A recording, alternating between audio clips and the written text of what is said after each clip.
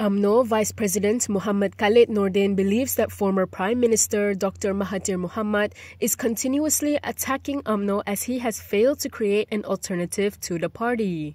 In a statement today, he cited Bersatu and Pejuang, which he said had failed to make an impact among Malay voters. He said that after realizing that Pejuang had not succeeded, Mahathir is now backing Gerakan Tanah Air. And as this strategy has not shown any encouraging signs, he is back to attacking and insulting UMNO. Khaled added that Mahathir's latest attack on UMNO shows he has never moved on from the party. According to him, UMNO was a party that put Mahathir on a pedestal as long as he led it. He said no matter how evil UMNO seems for Mahathir, the party has never backstabbed him like what Bersatu did.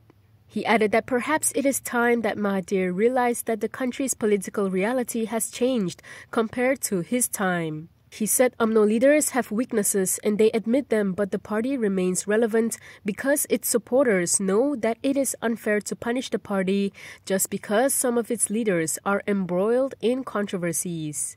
He said this in response to Mahathir's remark that the imprisonment of former Prime Minister and former UMNO President Najib Abdul Razak will not cleanse the party of its tainted image.